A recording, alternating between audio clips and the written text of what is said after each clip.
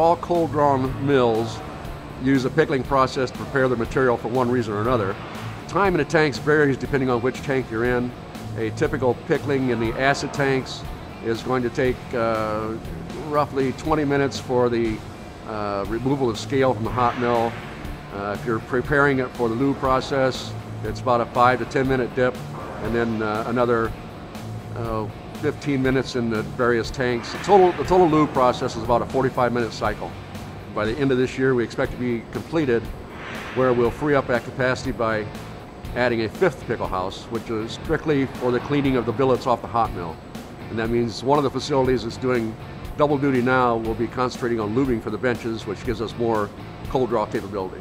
The pickling is a critical part of our operation, and it is monitored daily by our lab technicians, and they check for all of the tanks are checked for the proper concentration of whatever that chemical is in the tanks. I'm Roy Barber, cold mill manager here at MST.